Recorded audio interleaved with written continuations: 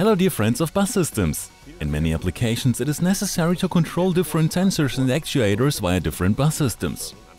Using the example of the PN CAN-Link, we show you how you can connect devices to the CAN bus of our S7-1500 controller. With the device SIMATIC PN CAN-Link, you can connect your controller to the CAN or CANopen field bus and communicate with up to 126 CAN nodes. In the following we want to read out the temperature of a CANopen climate sensor. We start in the network view of TIA portal and use a CPU S7-1500 as controller. The hardware support package of the SIMATIC PN CAN-Link can be downloaded free of charge from Siemens Industry Online Support and is already installed here. We open the hardware catalog and find this PN CAN-Link under Network Components, Gateways. Double-click to insert it into the network view. The PN CAN-Link is a PROFINET device and must be assigned to a controller. We click on Not Assigned and select the CPU S7-1500. The PROFINET connection is then created. Double-clicking on the PN CAN-Link takes us to its device view. Click again to open the properties. Here we can choose between the operation modes: CANopen Manager or Slave, or CAN Transparent. We define the PN CAN-Link as CANopen Manager. The CANopen Manager entry is created in the device view. We mark it and open the properties. Under Communication, we can define the node ID of the PN CAN-Link and the transition rate of the CAN bus. To insert the climate sensor as a slave, open the folder CANopen Node in the hardware catalog and double-click on the CANopen Node Universal. The nodes are created in the device view and we import the EDS file of the climate sensor. You can get these from the manufacturer of the component. The information of the node becomes visible. We open the communication entry and enter the parameterized node ID of the climate sensor. Since the climate sensor only sends data, we open the entry Transmit Process Data Objects, short PDO. Here we open the Transmit PDO definition. There are two PDOs available. We select the first one and display the assignment table of the object dictionary entries used, short ODs. It is the correct PDO with the measured temperature of the climate sensor.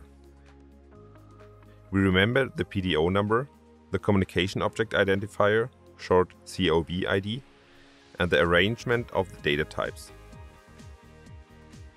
To receive the PDO of the climate sensor, we need a Receive Data OD on the PN CAN-Link side. We find this in the hardware catalog under the folder CAN Process Data and add it. The Receive Object Dictionary is entered in the CANopen Manager. We model the object dictionary entries of the selected process data object accordingly.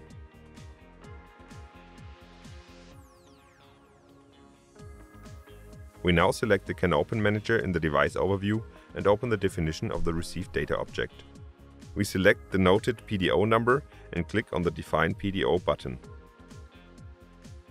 The process data object is created and we enter the COB ID. We select the object dictionary entries from the list of usable ones. The object dictionary entries used are listed in the assignment table.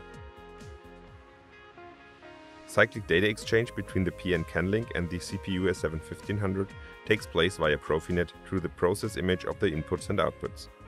The input and output addresses can be found in the device overview of the CANopen Manager. We open the PLC variables of the controller and find the generated input and output variables of the PN CAN-Link. We copy these. We create a watch table and insert the PLC variables.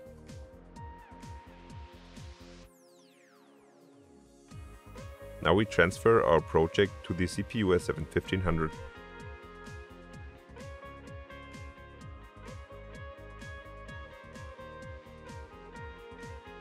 And compile the project. We set the CPU to run mode and finish the download. Then we establish an online connection to the controller. The CPU S7-1500 reports a fault because it cannot find the PN CAN-Link. We open the folder of the configured decentralized periphery and find the PN CAN-Link under the PROFINET I/O system. We copy his name. We open our used network card under Online Access and update the available devices. We identify the PN CAN link and select Online and Diagnostics. Now we are connected online to the PN CAN link and click on Assign PROFINET name. We paste the copied name and assign the PROFINET name to the PN CAN link. This could also be done in the network view. After the fault has disappeared, we open the watch table again and click on the Watch All icon. No data from the climate sensor is received yet, as the control byte of the PN CAN link must have the value 5. This control byte consists of several bits. The control bit 0, which has to be true, the reset bit 1, which has to be false, and bit 2, which has to be true. The meaning of the bits is described more in detail in the manual. We enter the control value and transfer it. The temperature of the CANopen climate sensor is now displayed in the first receive object directory with a digital position and is 26.3 degrees Celsius. When it heats up, we see that the temperature rises. The PN CAN link also supports SDO communication on the CANopen side. A good example can be found in the Siemens Industry Online Support. Furthermore, there's also an example for the CANopen slave. Now you have seen how you can connect devices to the S7-1500's CAN bus. Good luck coupling your external bus systems. Siemens. Ingenuity for life.